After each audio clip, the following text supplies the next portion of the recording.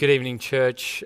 What a privilege it is again to have God's word, his living word, opened up and to have a look at it once more. So if you have your Bibles, I encourage you to grab your Bible or your phone. Can you please turn to Isaiah chapter 50? Isaiah chapter 50, and have that kept open.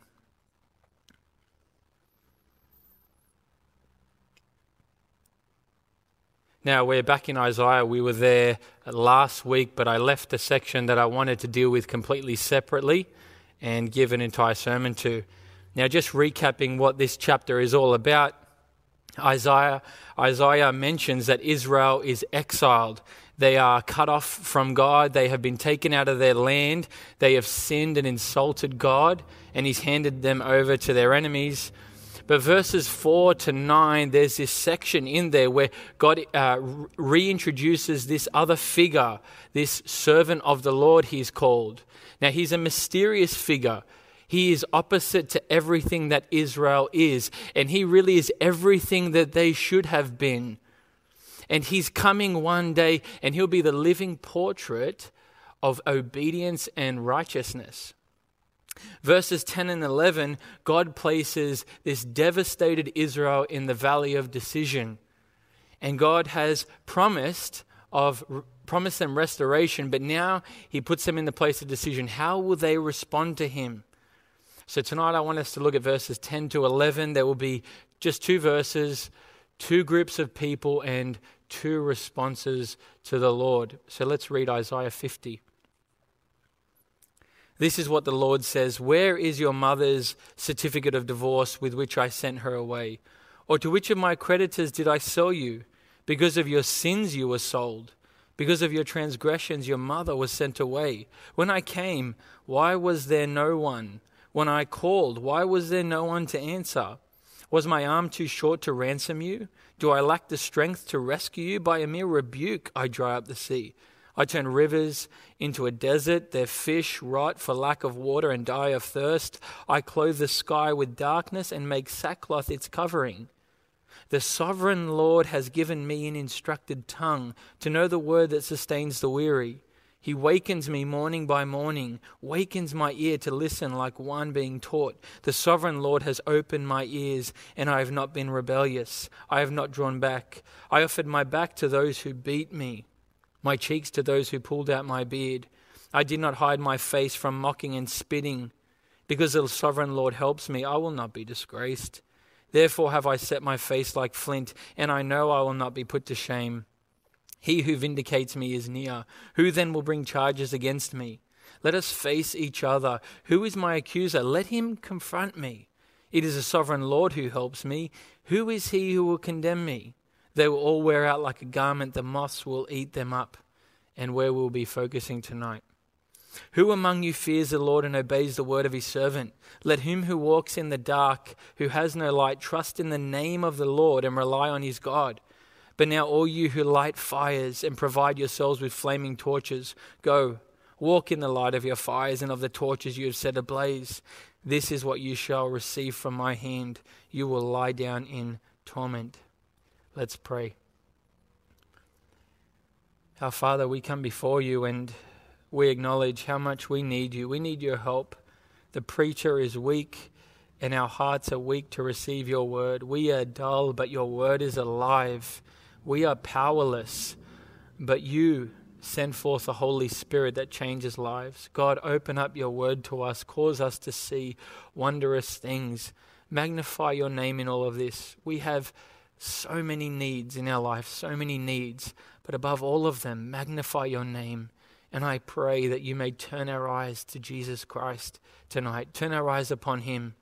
We ask for your help, and may we leave forever changed for his name's sake. Amen. Well, where we are now in verse 10, God Israel are sitting in darkness. They're in trial, they're facing crisis, they're in a place of sorrow. But first, God wants to call out to see who of Israel are really his. Now, all of them are Israelites, they're all Jews, but who of them really belong to him? Who are the true Jews inwardly? Verse 10, he says, "Who among you fears the Lord and obeys the word of his servant?" So here's the first group of people that we see tonight. Any who fear Yahweh and obey the word of his servant. So this is what God says are the distinguishing marks of those who are truly his people. The first thing is they fear the Lord. And fearing the Lord is a good thing. In Exodus 20, after the 10 Commandments are given and God has terrified them with his presence on the mount, Moses says this to them: God did this so that the fear of God will be with you to keep you from sinning.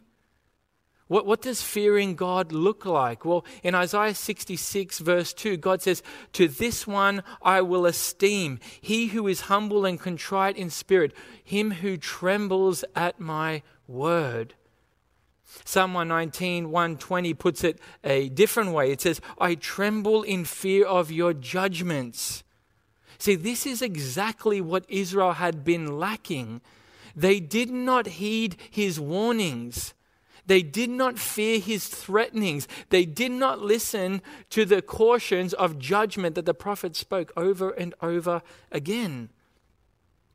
This is where Israel lacked. And so God now addresses the few faithful who are the ones that fear him, who do not treat him contemptuously. And the second characteristics of those who belong to the Lord, the few who are faithful, they also obey the word of his servant. See, fearing God and obeying the servant, these are two sides of the same coin. They always go hand in hand. You won't find someone who truly, in a holy sense, fears the Lord and yet doesn't obey him. It just doesn't work like that. But who is this obedience directed to? Who do the people obey? Well, he says here, obey the word of his servant. Verses 4 to 9, who did the servant of the Lord refer to? It refers to Jesus. It refers to the Messiah. So fearing God is obedient submission to the word of Jesus. In Luke chapter 9, verse 35, God speaks from heaven and he says, "This is the Son whom I love, whom I have chosen. Listen to him." See, God's authority is invested in this servant, his own son. So if you don't obey the Son, you don't fear God and you disobey God.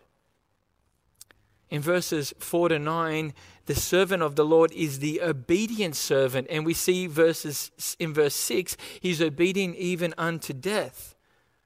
Now, the point of bringing him up here is this servant, he's not just to be admired, to look at and go, "Wow, isn't he amazing?" He's not even just to be believed in. Even though that is the foundation on which we're built, we must believe in the servant of the Lord. But he's not just to be admired and believed in. That's not where it stops, because God says, who are they that obey the word of his servant? Those who obey the Son.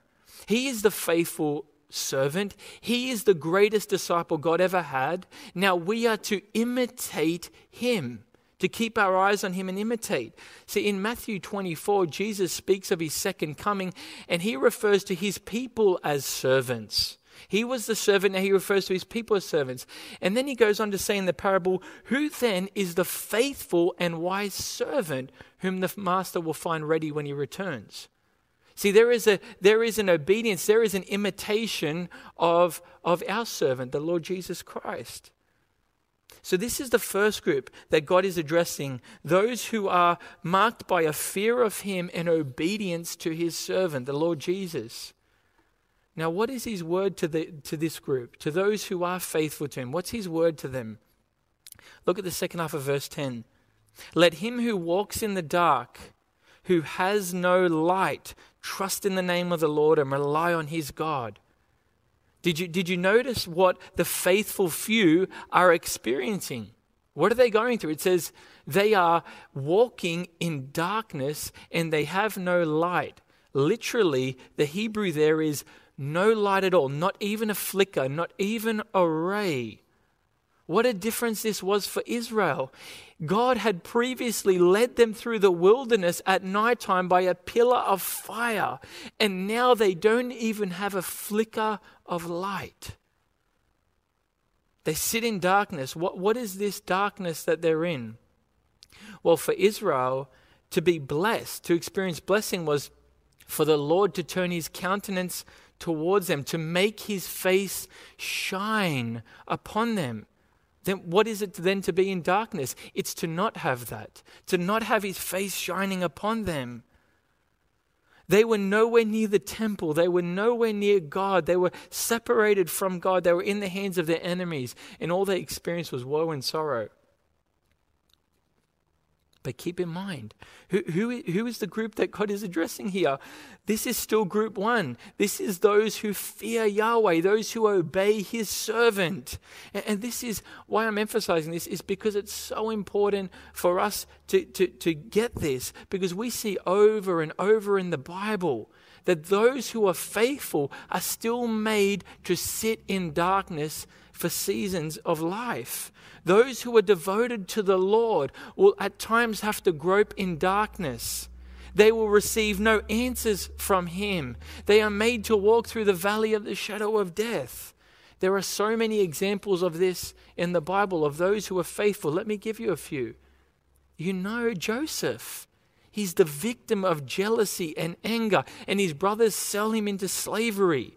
Even once he gets out of that and works his way out of that through God's favor, he resists sexual temptation and sexual immorality. And what does it cost him? He's the victim of lies, and he's thrown into a dark prison. And he is left to sit there for 2 years. 2 years for being faithful. He has to stay in prison. What about David? From at just the tender age of a boy, God promises him the crown. He will be king. But what was the journey to the crown like? Well, you just read 1 and 2 Samuel. He spent virtually every day of his life on the run for his very life from murderous Saul. Saul was after him. Saul was seeking to kill him. So you read about David. He's running through the wilderness. He's running down valleys. He's having to hide in cold and dark caves. He's sitting in the darkness. And he keeps hearing reports that the trail behind him is Saul killing people trying to get to David. And so when you read the Psalms, much of the weeping in the Psalms is David sitting in darkness. Psalm 27, hide not your face from me, O God. Make your face shine upon me, he's saying. And also in Psalm 10, why, O Lord, do you stand far off? Why do you hide yourself in times of trouble? Where are you? You're nowhere to be found. How about the Apostle Paul? Oh, he's famous. He's famous as the apostle who, when he was in prison, said, rejoice. And again I say, rejoice in the Lord. He's famous for that. He's famous for being able to say he's learned contentment in every situation, nakedness or clothing, poverty or riches, prison or freedom. But this same Paul, don't misunderstand him. He still experienced great darkness at times. Listen to him in 2 Corinthians 1 verses 8 to 9. He says this, we do not want you to be uninformed, brothers and sisters, about the hardships we suffered in the province of Asia. We were under great pressure, far beyond our ability to endure, so that we despaired even of life. Indeed, in our hearts, we felt the sentence of death. Wow. He despaired of life, despaired of living. See, God's people, the faithful, they will experience the dreaded darkness. Now, what does this dreaded darkness look like for the Christian, the faithful Christian? What might this experience look like? Well, this might look like an experience of distance from God. And it's not because of falling into defiant sin. It's got nothing to do with that. It just happens. And also it could refer to a lacking an assurance of heaven. And it's not because of willful sin, but the Spirit is not bearing witness and not testifying with our spirit that we're children of God for a season. And it leads to melancholy of soul and depression of soul. Also, it could be great periods of sorrow, trial after trial, and great grief that comes in our life, and there's no comfort in it. We get no comfort from Him. It could also be, this darkness could be ignorance, and not in the negative sense on our part, but that God is keeping us in the dark about His workings in our life. Why is He allowing such difficulties? Why is He allowing these bodily ailments, these broken relationships, these opposition and persecution and suffering that I'm facing? And we plead, and He doesn't answer. And all that He's bringing into our life, it's a mystery. He keeps it all veiled, and He doesn't show us what He's doing. There's no answers to the pleading, just darkness. What is God's counsel to the faithful when they find themselves in this darkness? What is it? Look at verse 10b again. Let him who walks in the dark, who has no light, trust in the name of the Lord and rely on his God. This is a call in the darkness to trust in the name of the Lord. In the dark, trust. What is this? When you don't see, trust. It's simply a call to walk by faith, not by sight, because you're not seeing anything. All you got to do is believe. In darkness, trust in the name of the Lord, he says. What's the name of the Lord? Well, the name of the Lord refers to everything that he has revealed about himself, who he is and what he's like. His name sums up all of that. So to trust in the name of the Lord is to trust that he is the ever-living God. Trust that he is ever present. Trust that he is ever faithful. Trust that he's the only wise God. So he brings these trials in his wisdom. Trust that he's the covenant keeper. Trust that he never changes. He's the same yesterday, today, and forever. Trusting in the name of the Lord. To trust in darkness. See, this is an exhortation from God to move beyond a feelings-based faith. We all fall into that. To fall into a feelings-based faith. And often the darkness grips us so tightly because we are waiting for feelings from God to be felt within us. But this instruction from God is to trust even when you don't feel anything, even when you don't sense anything from God. Trust. That's to trust in the darkness. In the name of the Lord, he's saying that is enough. It is enough for you in those seasons. Now think about it. You might find yourself, is anxiety closing in upon you? Well, Isaiah says he is the Prince of Peace. Do you have anguish and sorrow that doesn't seem to subside? Paul says that he is the God of all comfort. Is everything ahead of you as you look into the future? Is it just darkness with nothing clear? James says he is the Father of lights. Do you feel in your life that through the darkness you're prone to wander from God and not stay close? Peter says he is the shepherd and overseer of your souls. When you're in the darkness, do you feel like you continually keep tripping up into sin? The author of Hebrews says, he who is able to keep you from stumbling.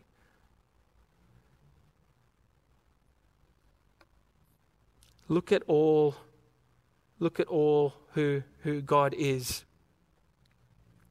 Jude says he's able to keep you from stumbling. And the author of Hebrews says if our faith is even smaller than a mustard seed, the author of Hebrews says he is the author and perfecter of faith. There's so much hope here for us. Look at all that God is. It's in his name.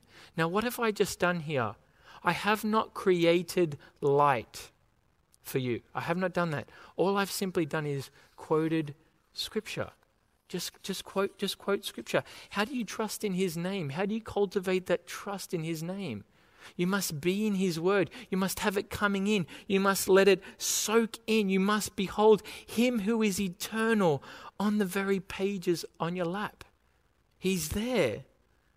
And see, when you know him like this, you know him, you know what he's like, you don't need feelings to have hope in the darkness. You don't have to feel anything. You really don't. Now, feelings are wonderful, and God gives great moments of that where you're sensing and you're seeing, and praise God when those things come. But your hope is not dependent on feelings. Rather, your hope is dependent on his name. in all that he is. This is what God's showing us. So in the darkness, he says, trust in the name of the Lord. And in that verse 10 there, he also says, and rely on his God. This is to lean upon him, be supported by him. What God is telling Israel, he's telling us, put no confidence in yourself. Lean on him. Peter says, cast your cares upon him, for he cares for you. This is a call to lean on him. Lean hard on him. He can take it. His shoulders are big enough. He can take it. Now, leaning and relying on him, it sounds so nice, but what does that look like practically? Well, relying on him is also to really rely on the sustenance that he gives. Now, that sounds nice, but what does that mean practically? It is relying and feeding upon the provisions that he has given us. In the darkness, we must rely upon what he gives to us, and we can trust in him and rely on him by doing what? By immersing ourselves in his word. We've already said that. Digging into his word, study and reflection. But also simultaneously with that, also singing hymns, psalms and spiritual songs, getting the word of God coming in through song. This is what Paul and Silas did in the midnight hour in prison. Sitting in darkness, literally, singing hymns, the word of God coming in. Listening to preaching. This is another thing that God has given us to sustain us. How often does God use preaching to give light to weary pilgrims? How often? Preaching is often, God uses it like windows in the house of a soul. They bring light in. Preaching functions as a window for light to come into the soul. Give yourself to listening to preaching and prayer. This is another thing that he's given us for the darkness so that we can rely on him. Prayer, not just intercession, not just petition and requests and all of these things. No, simple communion with him. Now, he may not be felt. He may not be felt in this season of darkness, but his throne is never closed. He has no office hours. Isn't that wonderful? Just this past week, the other night, I found myself really troubled by something, and it was really, really late, very late. Everyone was asleep, and as the world outside had winded down and it was the dark, late hour, isn't it wonderful that I could speak and retreat and talk to my Heavenly Father? How excellent, what a privilege this is to have in the darkness communion with him. And also he's given us to sustain us in the darkness. He's given us fellowship. How often does God use other believers as messengers of light for our lives in times of difficulty? One of the great examples is David, when he's so terrified of Saul and he's almost at breaking point. Jonathan comes up to him, and the text says that Jonathan helped him to find strength in the Lord. Isn't that wonderful? Have others pray for you. You're praying, have them pray for you in this season of darkness. These really are God's provisions to keep us relying upon him. And really, as the Israelites had to gather manna daily, so we need to sought after and make use of these things daily in order to profit. In the immediate context, though, how do we specifically trust in the name of the Lord and rely on God? What's God showing to Israel? Well, who stands out? Who's the key figure of this passage? The servant of the Lord, verses 4-9. He points Israel to the servant of the Lord. Yes, Joseph, he experienced darkness. Yes, David experienced darkness. Paul experienced darkness. But Isaiah prophesies of one who will experience darkness like no other. And yet through it all, he relies upon God. This is the example of our Lord Jesus Christ. This is where we find strength to rely on God the most. He is a suffering servant. Remember in verse 6, he said, I gave myself in obedience to God, my beard to be ripped out of my face, my back to be torn apart. They spat on me. They mocked me. I endured through all of it in obedience. Did he not experience darkness? How dark was Gethsemane, that midnight garden, as he was in there? What trauma he felt in soul, body, and mind in that garden. So much so, the darkness was so strong, it said he began to sweat drops of blood onto the floor. What trauma! Knowing what was coming for him. How dark was Gabbatha, Pilate's judgment seat. There were no cries for mercy for the Lord at that time. There was just cries for his blood to be spilt. And how dark was Golgotha, the heel of the skull, having bore the sin and guilt of Adam's race, as he's there and he's left to hang between heaven and earth, suspended there, and he's left to hang between the wrath of man and the wrath of God, and he's there, and at midday it says God turns off the light and he must hang in darkness. God showing and signifying that the one on the cross is cursed for sin, cursed by God. This was he who said, I am the light of the world. This is the one that John says in chapter 1 verse 4, in him was life, and that life was the light of men. And here he is hanging in darkness. Jesus knew what it was to sit in the darkest of dungeons, forsaken by God, forsaken. And so I want to encourage you with this. The exhortation is, Saint, if you're in darkness, Jesus has been there. He's been there. Look at him and marvel at him. And as you look at and behold him endure it, marvel at what he says in verse 5 of our passage. The second half, he says, this great servant, I have not been rebellious and I have not drawn back in all of it. Oh, he depends on the Lord. Look, he trusts in the name of the Lord. He relies upon his God. This is he, in 4 times in our passage, in verse 4, in verse 5, in verse 7, and verse 9, he says, the sovereign Lord helps me. The sovereign Lord has given me. The sovereign Lord helps me. The sovereign Lord has opened my ears.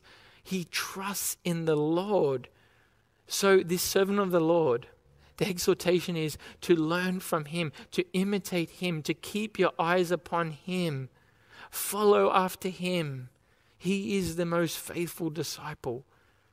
So this is the first group that God addresses, the faithful who find themselves in darkness. And he says to them, keep your eyes on the one that I'm promising will come. As you sit in darkness, trust and rely upon me. But now there's a second group. The second group that we're going to look at tonight, God addresses them. They're also Israelites. They're also in exile, and they're also in darkness too. What's the difference then? If they're experiencing all the same, what's the difference with this group? Look at verse 11. But now all you who light fires and provide yourselves with flaming torches, go walk in the light of your fires and of the torches you have set ablaze. Do you see that there? But now all of you. You see, this second group, they see trouble. They're in distress. They know their guilt. They are without light as well. But how do they deal with the situation of the consequences of their sin? How do they deal with it? He says here, you who light fires, who provide yourselves with torches. Do you see the first group? The first group are in darkness, and they're called to trust in the name of the Lord, to rely upon God. This second group is in darkness, and what do? They don't trust in God and rely upon God. They make light for themselves. It's a picture here. The imagery is them creating hope. They don't trust in God because they have found something else to trust in. This is really the classic self-help remedy. They have sought the DIY instead of waiting upon the Lord.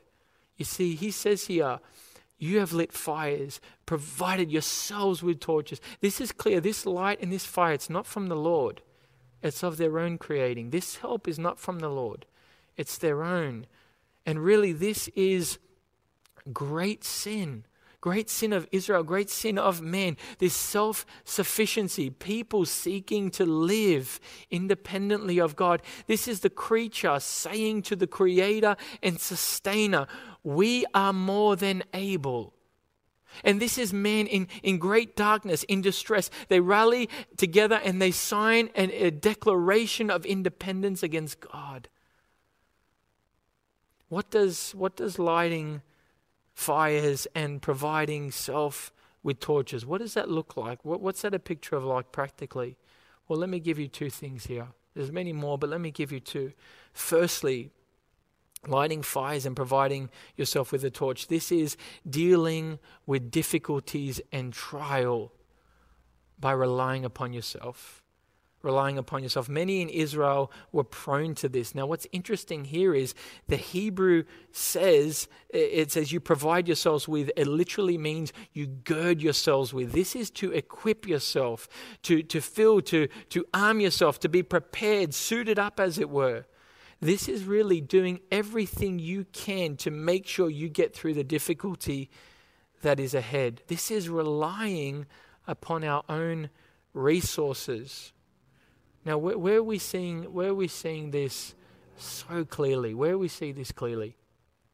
Well, at the moment, the world hasn't experienced darkness like this present time for a long time.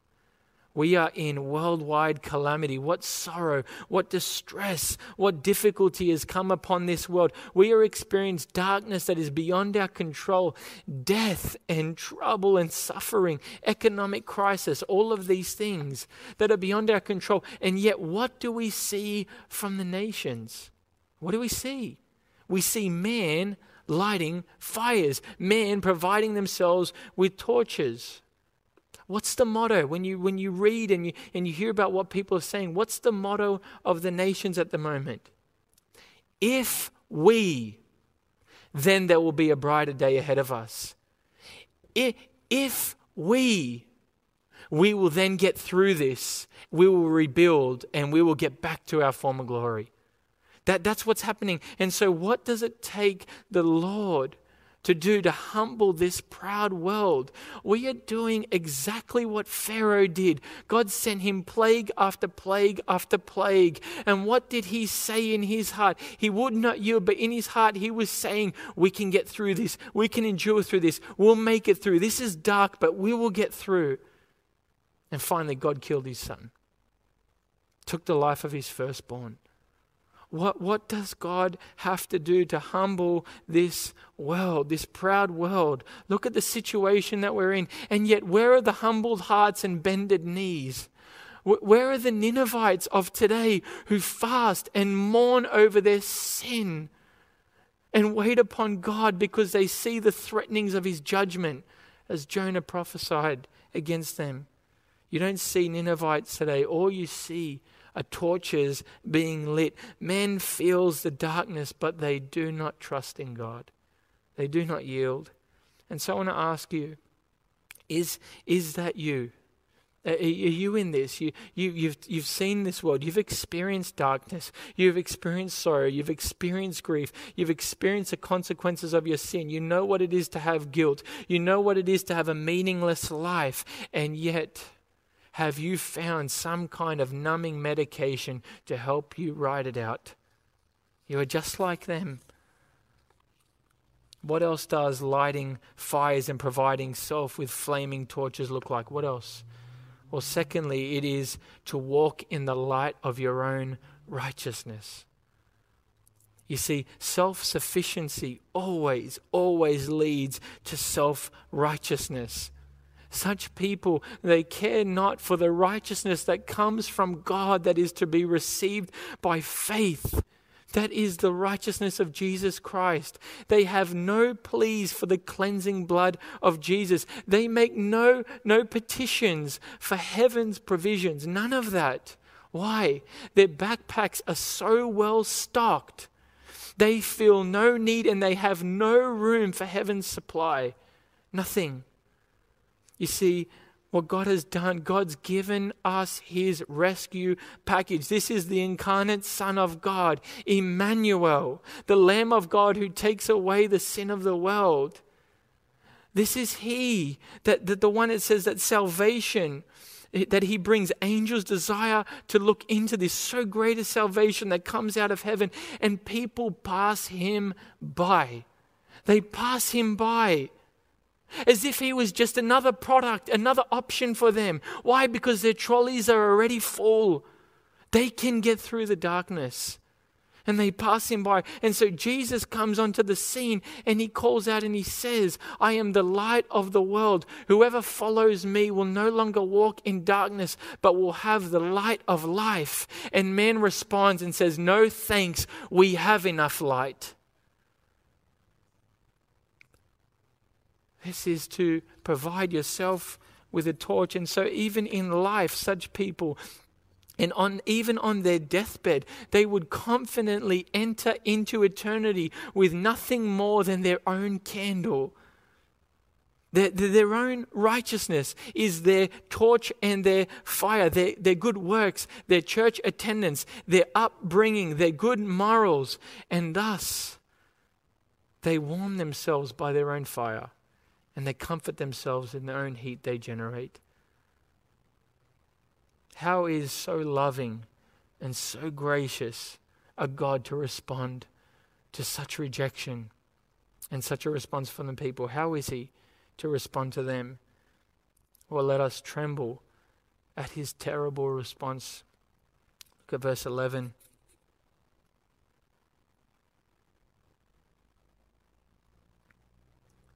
But now all of you who light fires and provide yourselves with flaming torches. But now all of you who light fires and provide yourself with flaming torches, go walk in the light of your fires and of the torches you have set ablaze. Do you see what he's saying? Look at that first bit there. Go walk in the light. Literally in the Hebrew there, go ahead, go light them and go walk in the light that you generate. Go ahead. Isn't this an absolute awful pronouncement? Have you ever heard God speak words so terrible? This is the God who hates sin and whose anger burns against it. It is a God who delights in mercy, who calls sinners to His banquet. He is the God who runs after filthy prodigals and kisses them relentlessly. And now that same God gets to a point where He says, go ahead, go and live in your light. Go deny yourself no pleasure. Go live as you want. Go continue in your rebellion. Do church in your own light. Offer up your prayers, do your serving, go ahead and continue your filthy rags. Go trust in them. These are awful, awful words. These are terrible words. This to be abandoned by God and handed over, that is hell on earth. Hell on earth.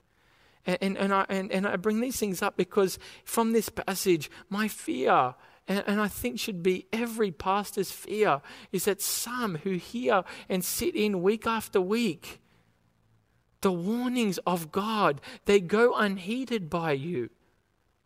As the threatenings of God are addressed and presented to you, you sit and you yawn as you warm yourself in your own fires. Sitting in your own light. You're content with a Christianity in your own light. You don't run to Him because you have too much light. You don't throw yourself upon His mercy and depend upon Him and believe in His Son. But behold, the response of God is far worse than just abandonment on earth.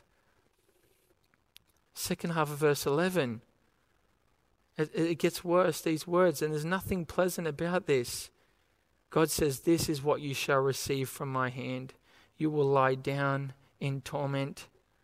You see, those who resisted God's light, who were burdened by His call, who rejected His holy provision, those who would rather guide themselves, those who would rather take the title upon themselves as deliverer, their own rescuers, God now says to them, this is what you will have from my hand. You will lie down in torment. Do you know, Jesus spoke so much, the servant of the Lord spoke so much about this bed of torment that men will lie down on one day. He describes it like this. You will be cast out into utter darkness, outer darkness, where the worm does not die, where there will be incessant weeping, where there'll be so much regret and rage, there'll be gnashing of teeth. And this will be a place where another fire is lit, the lake of fire. For all those who are fire starters, they will be cast into the lake of fire. This is devastating. This is a terrible thing. And oh, that God would give saving grace to everyone who hears, everyone who's listening, that you may never end up in this place. And oh, that God would give me special grace, that I may never depart from his path and find myself in this place one day. This is no game. You and I have family who are heading to this place. They have no desire for the light. They keep themselves warm. We have relatives and neighbors and colleagues, sons and daughters. What must we do? We must pray for them. We must pray. We must intercede. We must plead. We must share the gospel with them. Send them gospel sermons. Give them gospel books. This is serious. And what about you? It may be you. You may be heading there. Even if you're a church member, even if you're a professing Christian, have you pulled yourself back from God? Have you withdrawn? Are you walking in the darkness of sin? Have you no affection for Jesus? Does he not consume your heart? Is his blood and righteousness just theological concepts to you, but they have no deep value in your life? You do not treasure them. I want to counsel you, do not presume that you are one of his children, and do not presume that you have a constant supply stream of grace coming from heaven into your life. Don't do it. Now is the time. Don't swing into eternity on presumption, but rather repent. Quickly put out your fires, abandon your torches, and now set your eyes upon the morning star. Set your eyes upon the very lighthouse of God. It shines on Calvary. Turn your eyes upon him. It's Jesus the Son.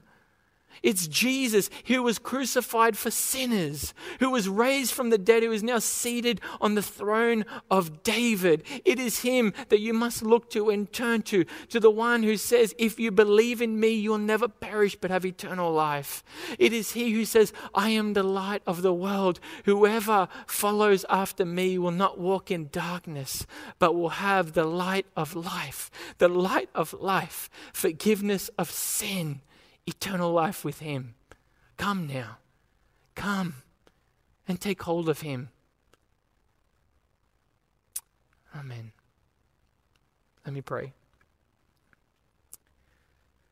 Our Father, come before you, and Lord, we call upon you. We call upon you who truly are light. Lord, we thank you for this great revelation of yourself. Thank you that you show yourself in this glorious way, that you are one that we can rely upon, that we can trust in. Forgive us, oh God, for when we had lived in our own light, in our own warmth, when we have navigated our own way, when we had sought to control our own destiny.